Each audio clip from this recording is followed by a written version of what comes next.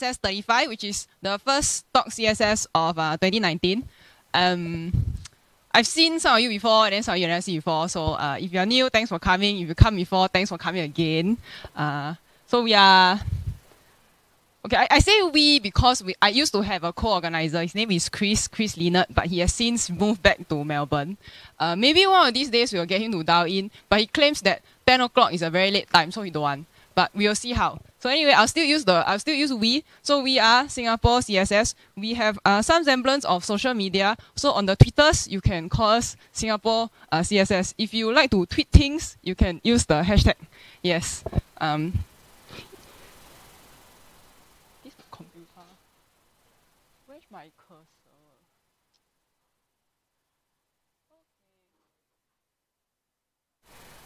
Oh.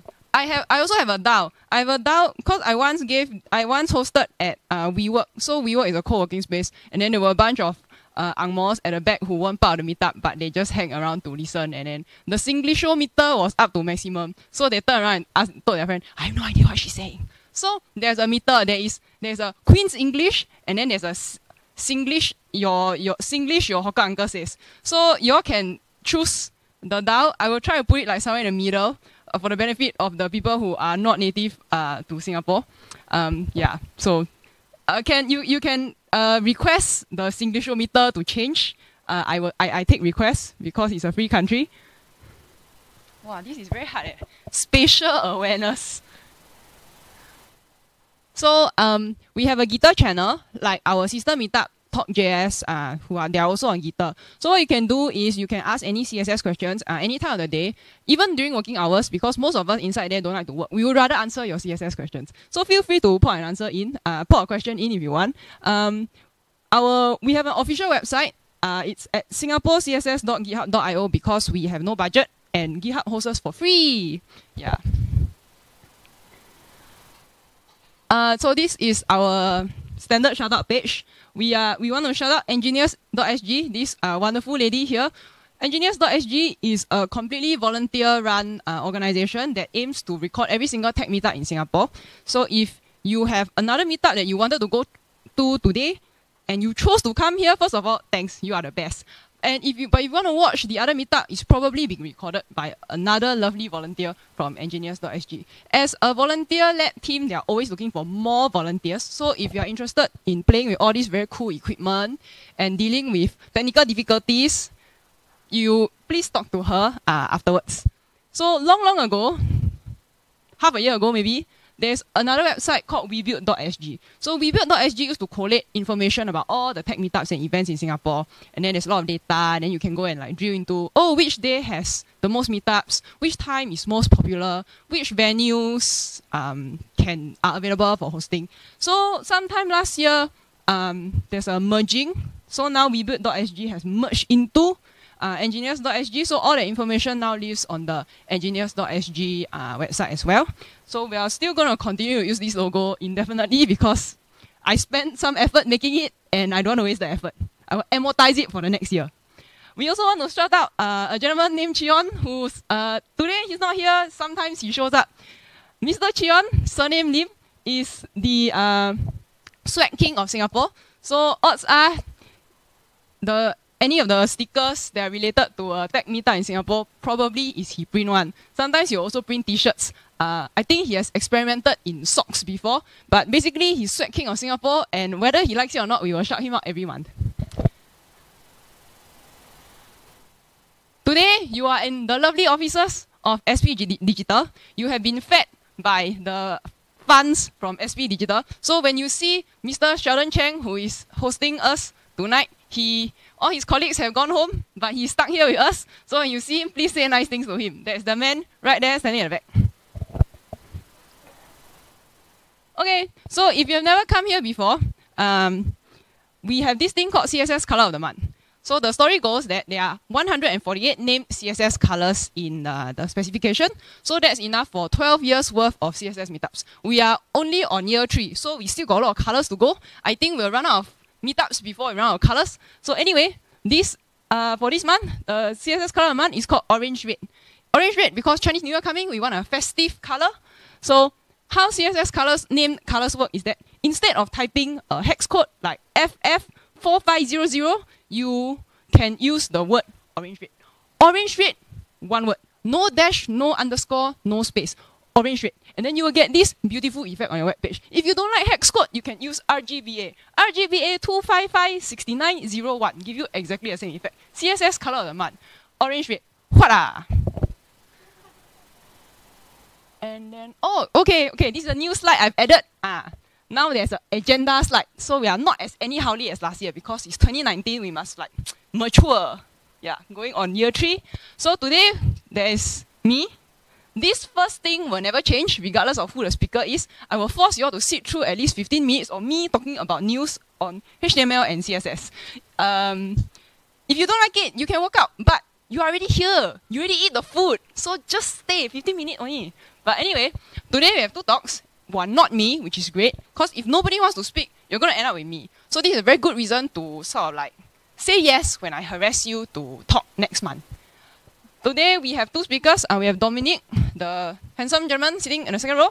He's going to be talking about CSS in JS. So it's it may or may not be a controversial topic. So it's very exciting. So you must stay. And then we also have a very exciting topic by Ayaka, who is somewhere there.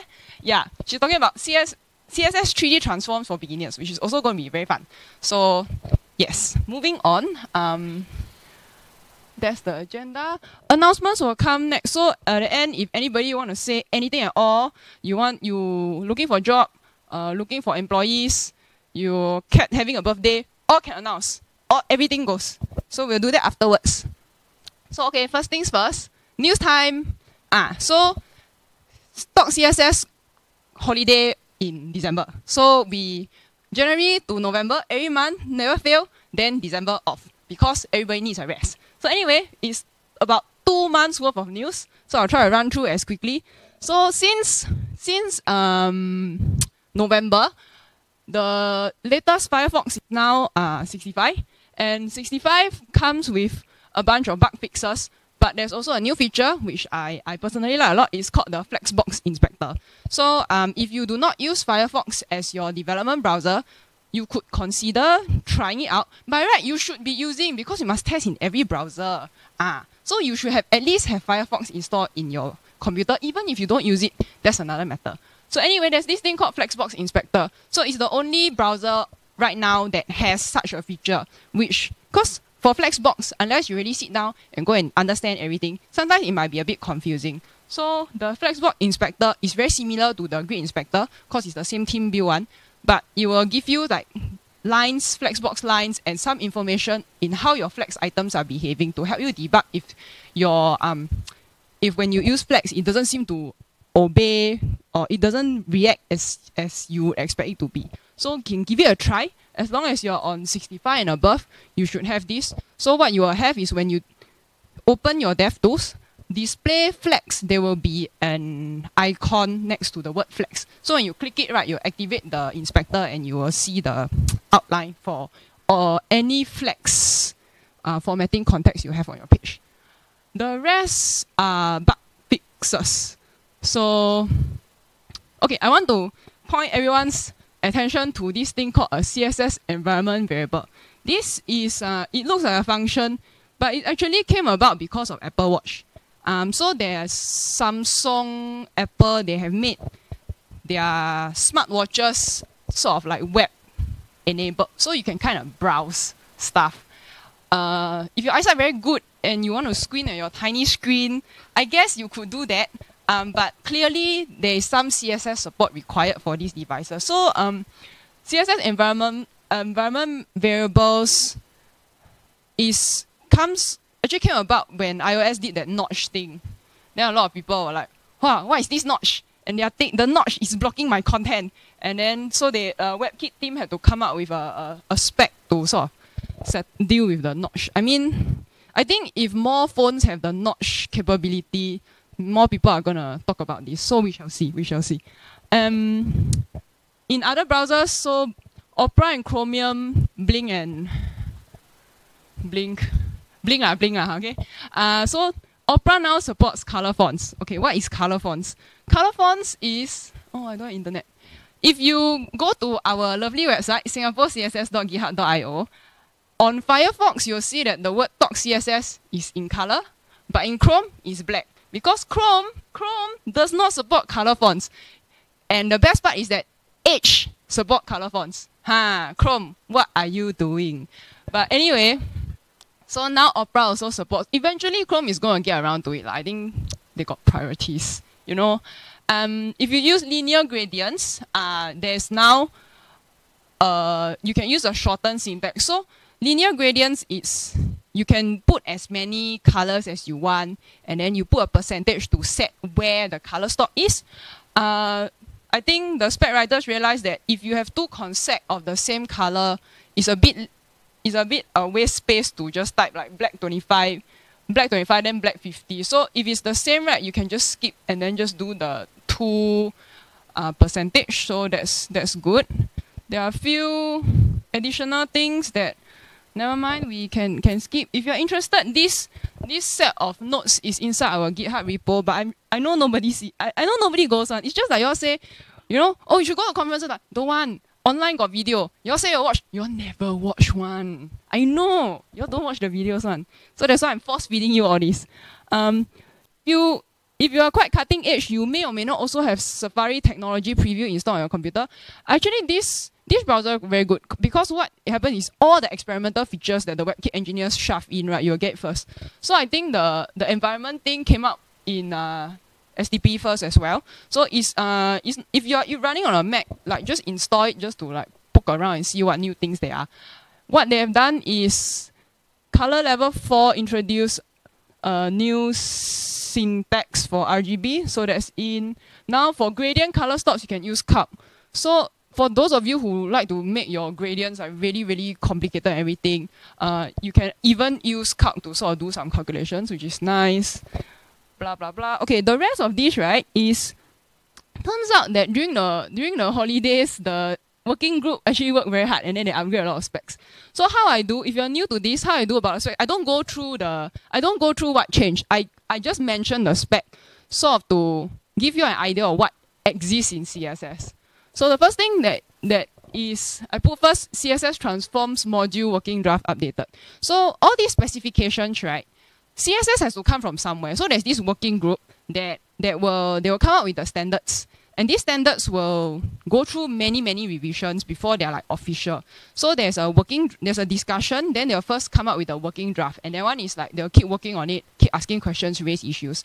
After it's a bit more stable, it becomes a candidate recommendation. And then after that, it'll be like, oh, formal spec. So it's quite a long process because they try to cover as many edge cases as possible before making it standard. So that's why even if some of the properties here, you probably been using it for a long time, or you realize, hey, actually it's not like stable, it's like candidate recommendation. Because it's an ongoing process. If we waited until everything was stable, then you get nothing.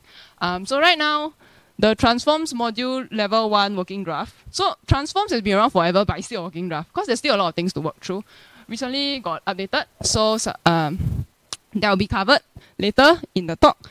Not going to talk about it. There are a couple of specs that are interesting because they are not only applicable to CSS. So these are those that do not have a CSS in front of it. For example, motion path. Motion path module basically is this spec that defines how you can animate an object along a path, which you can't really do at the moment because they are working on this. But I think it's something that developers want, that you would like to be able to animate something along a sort of a path that's something other than a straight line. Because right now you're generally doing, you can straight line it or something other. If you want to animate something along a path, you have to use some library. So they are thinking that it might be a good idea to let this be possible in CSS. So there's a motion path module. I think it applies to more than just CSS. So there is a like general motion path module. There's also a filter effects module, and this will apply to SVG as well. But so filter effects is basically how you can change the sort of like the rendering and the color of your image or any graphic. So you can do the blurs, the grayscale, the sepia effect, or that covered under filter effects. So because it also applies to SVG, that it's like more of like a general filter effects module. And there's a geometry interfaces module. So this one also applies to SVG. So basically, if you do anything like that has the polygon function, this is covered here. And for these specs, right, they are very focused for implementers, meaning for the people who use the browsers, not so much for people like us. But I mean, it's still interesting to know, like, if you're interested, like, how these things come about, right? Then you can come and refer to this. Because this is a lot more technical than say the specification for Flexbox or for Grid. Those are quite readable because they help CSS users understanding. Then there are some that are like these are very, very technical for implementers, so you don't read their mind. There's a fragmentation module. So fragmentation module, I think most of you would have encountered some part of it if you have used like anything that has to do with break. That's covered under the fragmentation module. This is coming along quite nicely because there are instances where you have like a chunk of content and then you want to break them into separate sections, that kind of thing. That's covered under the fragmentation module because it's quite complicated to implement. There's quite a lot of discussion going on it, but this might see quite a lot of changes this year. So I'll probably talk about it somewhere along the lines.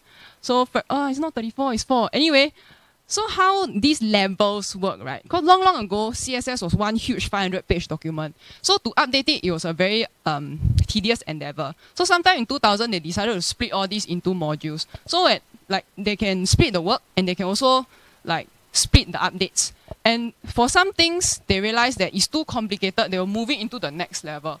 So some you see they're only at level 1, but some they are like level 3, even level 4. Like media queries can already go up to level 5. What this just means is that there are some things that are new or they've discussed, then they realize that they can't. It's like agile. This is like CSS development agile style. So anything that this sprint cannot goes to the next level. So that's how these levels work. There's no such thing as CSS 4, CSS 5. No. Last time got CSS 1, CSS 2 because of this like huge document. Now don't have liao. Don't be misled. So got fragmentation is for chunks of content. Then the text module handles text itself and also text breaking and text transform. So your text transform, capitalize, uppercase, that one goes under the text module. So they are very organized people, organize everything into nice things. Box alignment got updated. So what box alignment does is that I personally, one of my favorites is box alignment because it makes it a lot simpler to align boxes.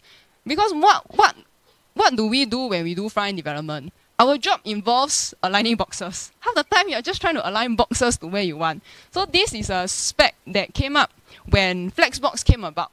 Because how it used to be is that when CSS first came out, when the web first came out, only text was important. So it was relatively easy for you to sort of adjust things along the text axis.